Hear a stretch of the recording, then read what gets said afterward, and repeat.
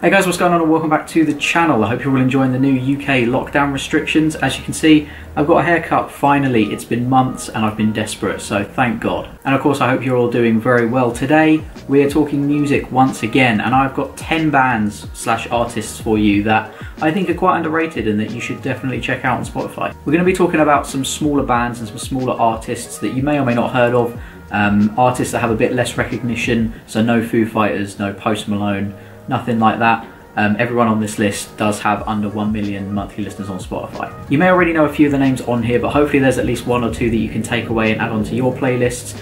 But if not, I hope you enjoy the video nonetheless, and if you do, please remember to give it a like rating because it helps the channel out more than you think. And of course subscribe if you want to see more videos from me. Okay, coming in at number 10, I've gone for a band called Bad Sounds. Bad Sounds are a British alternative indie band with over 200,000 monthly listeners on Spotify. They're most well known for their song Wages, which featured in the FIFA 18 soundtrack, which is where I found them from. Who knew that playing FIFA could actually be a really good way to find new music? The reason I put them on this list is because I think their music is something quite new and something quite fresh within sort of the indie music scene.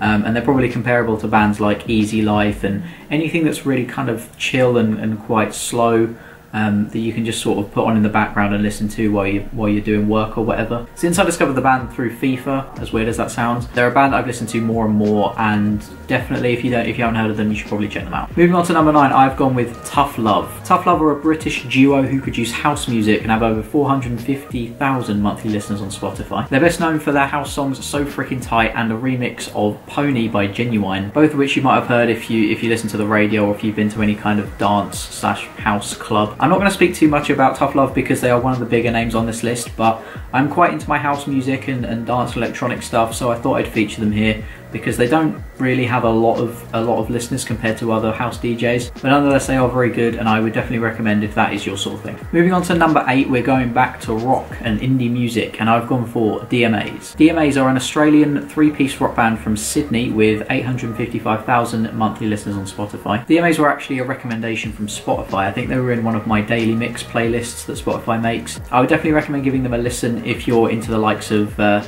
Cortinas, Catfish in the Bottom and the Sherlocks, that kind of sound. I was actually meant to see them live last year, but that got cancelled because of, well, everything that's going on.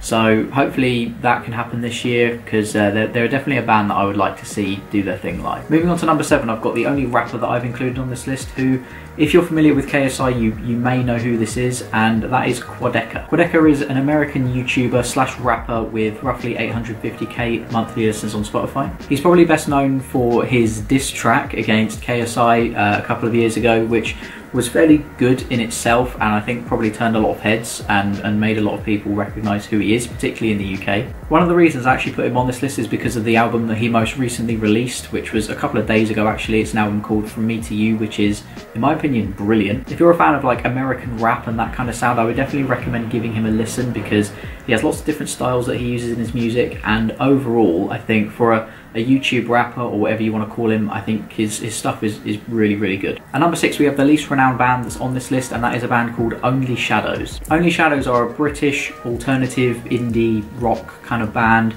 with around 12.5k listeners on Spotify. Their song Stay Close to Me came up in a daily mix on Spotify, so if you're into the same kind of music as me, which you can probably work out what that is by now, I would definitely recommend going to check that song out. But overall, I think they're a very solid band considering the amount of listeners they have, so definitely deserve a place here on this list. Up next we have another DJ / dance music artist by the name of Draper. Draper is a French-born house / dance DJ with around 170k listeners on Spotify. I actually discovered Draper thanks to the Reading and Leeds lineup back in 2018, I think it was. I saw he was on the dance stage and I didn't really know who he was, so I thought I'd check him out before I actually went to the festival, and it turned out that I really liked him and I did end up going to see him. I first listened to his song called Fire, which is an absolutely brilliant song, by the way. If you like kind of house EDM, then definitely listen to Fire by Draper because that song is brilliant. Plus, after I saw him at Reading, he actually sent me a message on Instagram and he seems like a really nice guy, so I've got to put him in it. Alright, up next, number 4, we are going back to rock music and we have the La Fontaines. The La Fontaines are a Scottish 3-piece rock / hip hop band.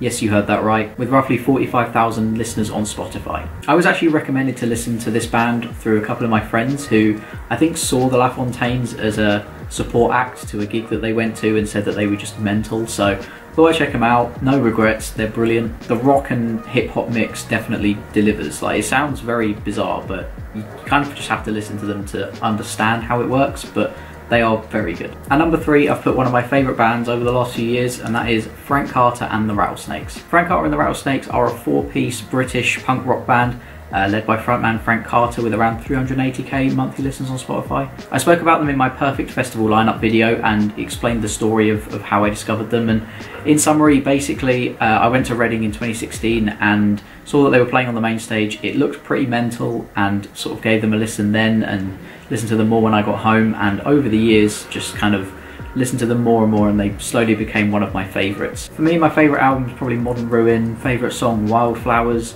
and overall they're a phenomenal band, very good live.